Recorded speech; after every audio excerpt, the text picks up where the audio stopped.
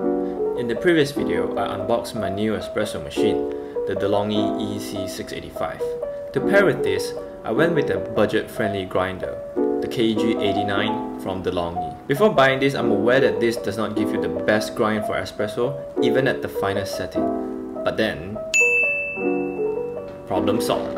Let's start making some coffee. And in the end of the video, I'll show you the difference in terms of the grind and also the crema. Here, I'm using a 12-gram dose in a double basket. Even though the double basket mentioned that it can fit 14, but somehow, I've tried a couple of times, it overflowed.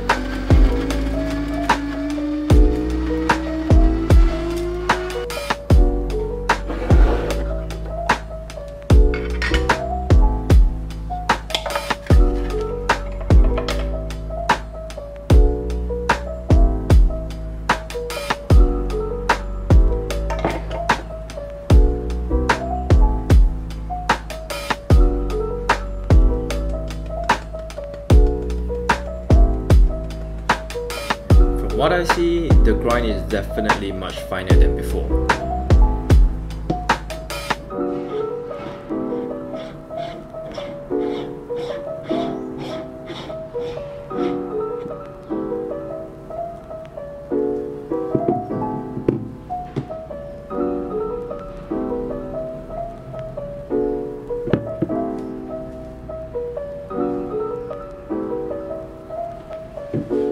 Let's pop it on and start brewing some coffee. Over here, I'm not too particular about the brew ratio because this is a pressurized basket and I'm still waiting for my non-pressurized basket to arrive. Then I'll start to look more into the brew ratio. Let's see how the output is after we hack the grinder.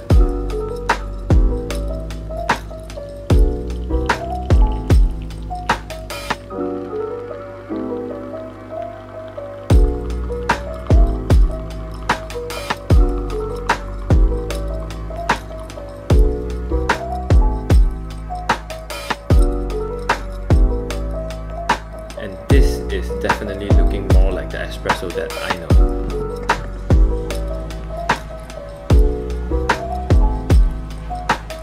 Just look at the difference between the grind and also the crema. Quite surprising what can be done with such a simple hack on a budget-friendly grinder. Let's froth some milk and make some latte. I removed the Panarello steam one because I find it hard to create a vortex with it. Often I ended up with a very foamy milk which gives kinda like a cappuccino kind of texture, which is not what I'm looking for. Let's see how it goes after removing it.